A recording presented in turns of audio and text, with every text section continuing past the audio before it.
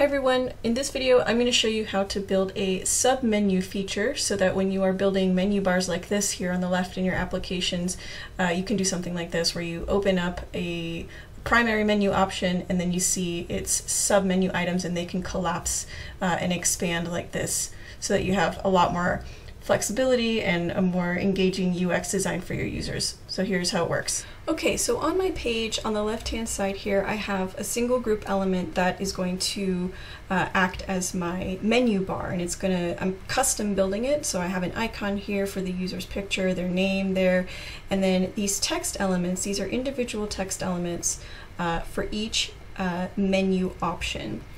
Now this is going to be pretty straightforward. Once you get the first sub-menu list, you can just duplicate that and do it for the rest of the options there. So what I'm going to do is grab these four here and move this down a little bit because we need to make room for the sub-menu items for menu option 1. This is the one that I'll be working with. So I will add a new group element here. This is going to be called sub options 1. Okay, so what you're going to end up doing is creating a group menu for each of these options, all right? So within this group, I will add a couple sub-menu items. So we'll do sub option 1. And typically you'll see these sub-menu items indented a little bit, so I have them shifted over to the right just a little bit. Now, this group, one of the more important features that you want to have enabled, I'm going to move those down just a little bit more, you want to make sure that the collapsing behavior is active. So for the group element, scroll down on the property editor and you'll see this checkbox here for collapsing the element's height when hidden. You want to keep that checked so that when this is not visible, it collapses its height and everything below will be able to shift up. All right, so by default, I want none of my sub-option list items to be visible, so I'm going to turn off the visibility there.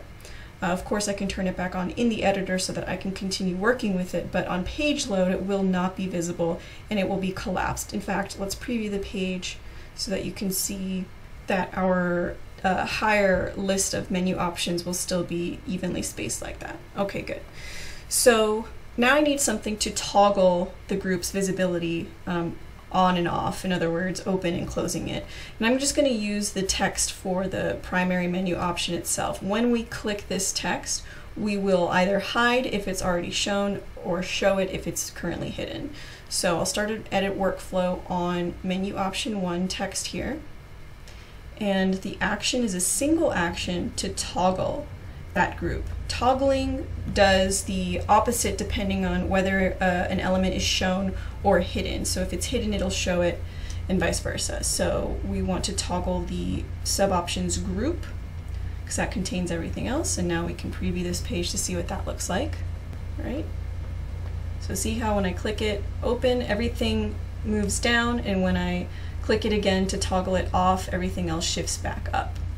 And the collapsing behavior also has some animation options for you too, so you can choose to animate that behavior so that it's a little bit smoother if you have it sliding down and sliding up rather than jumping on and off, or fading in and out as well. For this type of thing, a slide up and down works really, really well. That's kind of what this is meant for. And of course, where you go from here with your design is completely up to you. There's a lot of little things you can do to polish this up. For example, on the primary menu item, you can have it change its appearance when the sub-option list for it is open. For example, when the group sub-options is visible, we can underline the menu option 1 text here so that it's a little bit more obvious, like this is the open menu, or you can change its color, you can make it bold, whatever you want to do to give the user a little bit more of an indication that this is the active menu. And these are all going to be independent. So when you have another group for option 2, so if I move these down here and I will copy this and paste it. Oh, it copied without the background. That's interesting. Probably needs to just reset itself. I might need to refresh my page here. But this is going to be a second group, so I'm relabeling this as sub options 2, and it's completely independent. So when I click on menu option 1, it doesn't mean it's also going to open and close the second sub option group. It's only going to work with this one element, because that's all we've told it to do for this toggling action, is to only toggle that group. This text here will toggle its own subgroup, that being sub options 2. So let's click toggle, and we're going to select the other group here, and my background should be okay in the preview. I think my editor needs to be refreshed. Little glitch there. So menu option 1 and menu option 2. So those are completely separate, and I will need to respace my elements a little bit, but hopefully this gives you a good idea of the behavior and how to make this work too. You can also use icons to trigger the toggling open and close of these subgroups. You can also design these subgroups to blend in with the master group there. We just want to change, obviously, the font color, okay, like that, and now they're a little bit more blended in together. But again, the design is completely however you want it to look, but that functionality is pretty straightforward. Put all of your sub options inside a single group, and then toggle that group open and closed with some trigger of your choosing. If you like this video, give it a thumbs up, and please subscribe to the channel to get more tutorials every week. Thanks so much for watching.